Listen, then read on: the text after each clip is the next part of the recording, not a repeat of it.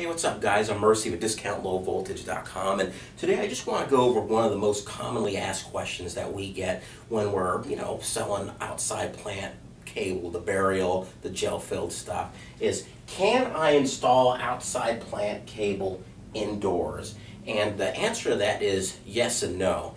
According to the National Electrical, actually before we get to that, outside plant cable is not a CMR or CMP rated cable. And because of that, according to the National Electric Code Article 800-50, these OSP type of cables need to be installed in metal conduit throughout the building.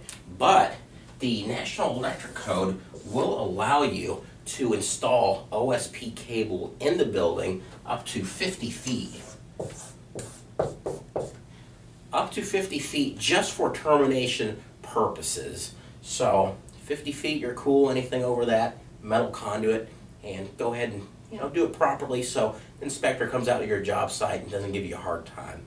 Feel free to comment below, and thanks for watching.